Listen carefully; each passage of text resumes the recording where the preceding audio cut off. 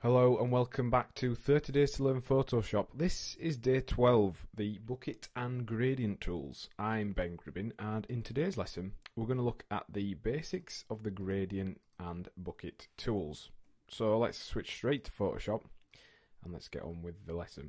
So what are the bucket and gradient tools? Well, the bucket tool you've probably seen in programs like Microsoft Paint and things like that.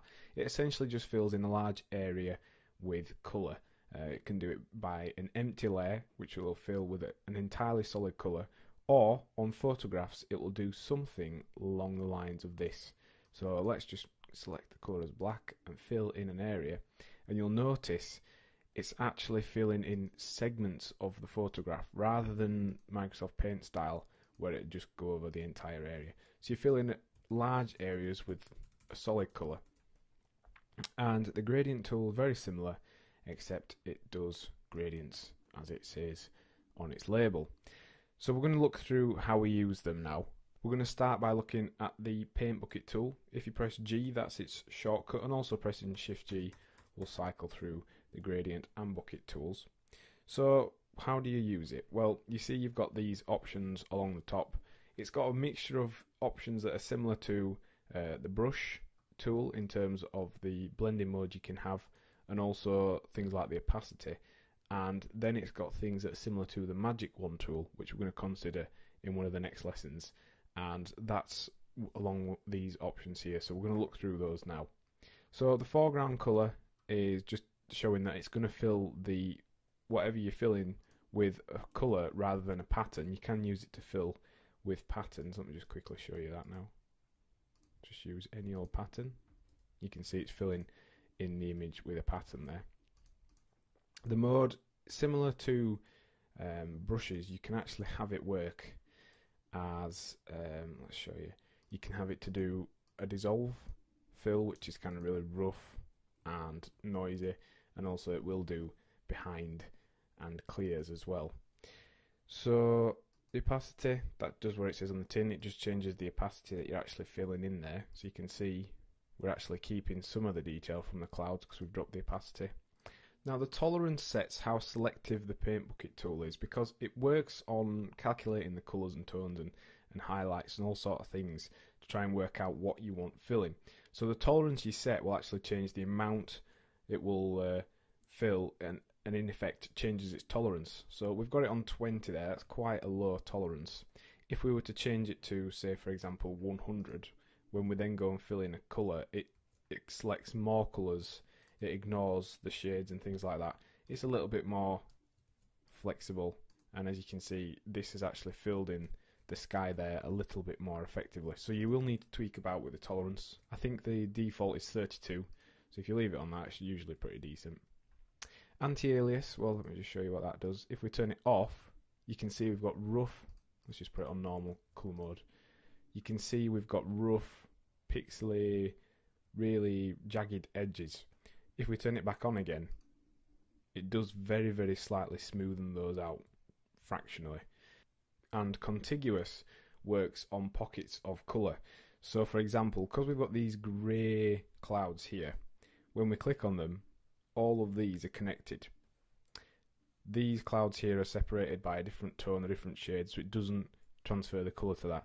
If we untick contiguous, it will then select every cloud that has this sort of grey, darker grey colouring, so it will end up filling those areas as well if we click on that. So it's managed to jump across areas that aren't connected, so it's a little bit quicker, but it will end up filling in areas like down here, so you've got to be a bit more careful when you're using contiguous off. And all layers just samples all layers and fills in all layers if you have more than one. You can use the bucket tool in conjunction with the marquee tools and selection tools, so you can create an area that you want to fill, and you can just go ahead and fill that like so, and then when we deselect that, you'll notice it's filled in an area but masked it off to our selection, so that's quite handy. If you want to fill an entire area with your foreground colour or background colour, let's just say because on a photograph it doesn't do it all as one solid colour, press Command backspace to do your background colour, and Alt backspace fills in your foreground colour.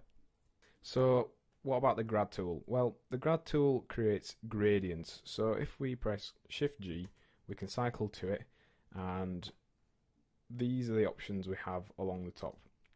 We've got presets that we can make for gradients. You can save your own along there. And these are some of the Photoshop default gradients that are included. Now you can edit these if you go onto the preset manager, and you can rename them, resize them, all kinds of stuff. If you double click on the actual color gradient here, it will take you to a gradient editor.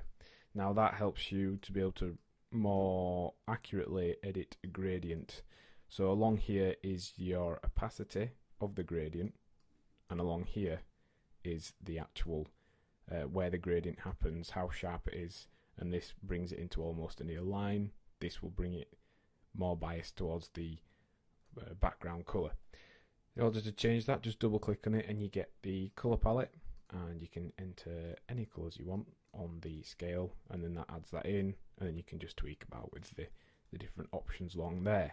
So that's how you actually edit a gradient.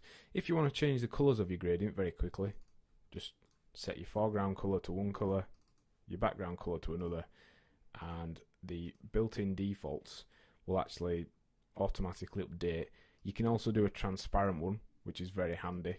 And then across here we have all the different gradient types. So let's just show you those now. We've got a normal linear gradient, so that looks like this. We've got radial gradient, which creates like a circle that fades out very gently. We've got a diamond gradient, which creates a hard line with a gradient that curves around and fades out, and a reflected gradient, which creates the kind of a bar of a gradient in the middle. And then finally there's diamond gradient, which creates a diamond shape gradient. So in order to use this tool, it's very simple, a little bit tricky to get the hang of though. All you do is you click and draw a line. Now this line can be drawn in 360 degrees, and depending on the length and direction it actually affects the gradient. So if we go straight down quite short, the gradient kicks in that line. So if we do it longer, the gradient will fade from the foreground colour to the background colour within the space we're setting here. So you can see it's a much longer gradient there. If we want to add an angle to our gradient, we can do that by just changing the direction we're pointing, and remembering that the length also makes a big difference.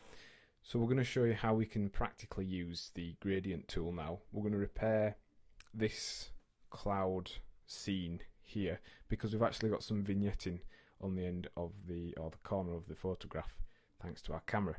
So what we're going to do is we're going to select the white or really light blue colour from the clouds down here.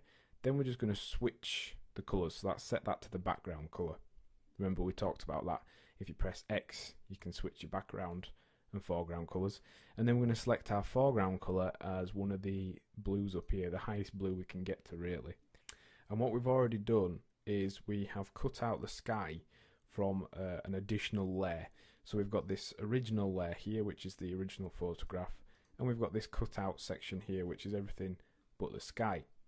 So what we can do now is on this layer we can recreate the sky gradient and hopefully remove this vignetting. So we're going to start about here with our line. We're going to drag it straight down, and if you want to create perfectly aligned gradients, i.e. you want them straight down diagonally or horizontally, if you press your gradient tool and then hold shift whilst you're doing that, and essentially it gives you 9 different options. You've got straight up, you've got diagonal ones, and you've got horizontal ones. So that will make sure your gradients are perfectly aligned. So let's just redo that. Let's start up at the top. We're going to get our gradient to start fading out to white somewhere down here. And you can actually start the gradient lower down if you wanted to.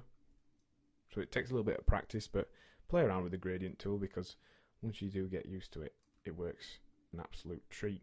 So you can see there we've kind of replaced and repaired the sky so that it now looks much better than it did before with this vignetting on there. As with all the other tools, you've got a couple of options for how it works, and also the colour modes. There's all the different colour modes accessible from this tool, so you can do behind gradients, which you can't see because it's behind that one, and also a dissolve one, which will give it a much more jagged, noisy appearance. You've got opacity, so you can set the actual opacity of the entire gradient, and you can add multiple gradients over the top of each other then. And you can reverse the colours if you want to quickly reverse between your current settings. If you click reverse on the options bar, you can see there it's just reversing the way our colours are going. And then again, dither, this just helps smoothen out any banding. If we turn that off, you can see we have got some light banding across here, whereas if we turn it on again, it does help to smoothen it out, especially on these longer gradients, and that's just because of the way colours are displayed on computers. And then transparency, if we untick that when we enter our transparent gradient, it won't actually work as a transparent colour, it'll just simply fill over the entire thing. What have we learned in today's lesson? Well, we've considered how to use the bucket and gradient tools, looked at all the basics of those and all the different settings and options we have. So your task for this lesson is to practice filling a layer with colour using the bucket tool, and do that by doing a mass colour application. Also practice on a photograph, just adding in colours where you want to do, and then also practice making different gradients, experimenting with colours and tighter colour changes. Next time on 30 Days to Learn Photoshop, we'll be looking at the lasso and marquee tools. Thanks for listening.